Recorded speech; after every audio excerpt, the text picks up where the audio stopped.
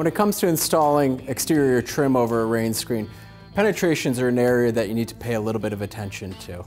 So what we're going to need to do is create an escutcheon block, but we need to provide solid backing for this to be affixed to.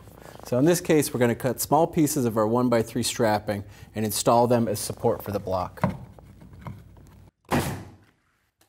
After the backing is installed, I can go ahead and install my block. It's not a bad idea to add a piece of rigid metal head flashing over the tops of your escutcheon blocks. Instead of screws in this scenario, I've installed with 15 gauge stainless finish nails, which I find to be perfectly acceptable in the field. In this case, with the wire coming out, we clearly have to pad out in order to bring the block out to the face of the siding. You can see I've simply added some pieces of 1x3 here in order to create that needed depth. One of the benefits of having this space in between the sheathing and the backside of our block is it allows us to move our block a little bit when it comes to making our install.